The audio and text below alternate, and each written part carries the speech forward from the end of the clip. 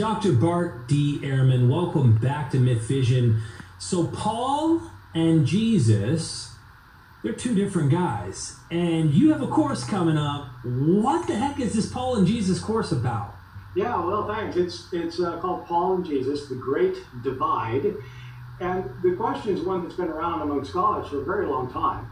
You have this, you've got the historical Jesus, who is preaching his message of the coming kingdom of God and the need to repent because the kingdom is coming near and you want to enter into the kingdom.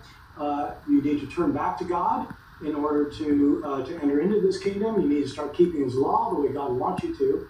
So that's the preaching of Jesus. You get it throughout the Gospels of the New Testament. And then you come to Paul, who's preaching that the way to have salvation is through the death and resurrection of Jesus. And he hardly ever mentions Jesus' teachings. And when he does mention his teachings, he doesn't, they're not central teachings to what Jesus appears to have taught. And so the question is, are they preaching the same religion?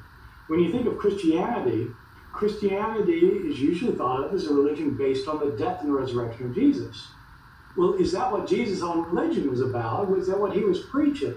And if not, then isn't Christianity the religion about Jesus rather than the religion of Jesus? And if so, isn't Paul the one who kind of does that? He creates this thing we call Christianity. So that's the kind of issue that we're dealing with in the course. The relationship of Paul and Jesus, where they're similar, but also where they're very, very different.